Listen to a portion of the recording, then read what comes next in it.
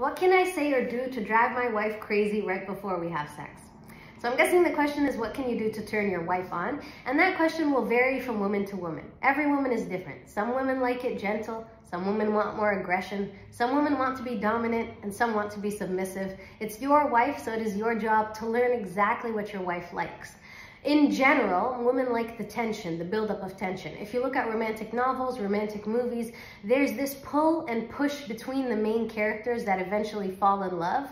And that's where women kind of, we are attracted to that energy, that back and forth. We like that as women. And I'm speaking as a woman. I know this from several women that I've spoken to and many couples that I've guided. So your job here isn't to guess. Your job is to talk to your lady, communicate with her. When you are having sex with her, make sure you're asking her, do you like this? Do you want me to go harder? Do you want me to go softer? What does she like? And the only way you're gonna learn is by talking to your wife, inshallah. So don't be hesitant, don't be shy. You're the only two people that are gonna give each other pleasure. You're married for life, so you guys should understand each other and know exactly what your preferences are, right? Inshallah, this answers your question.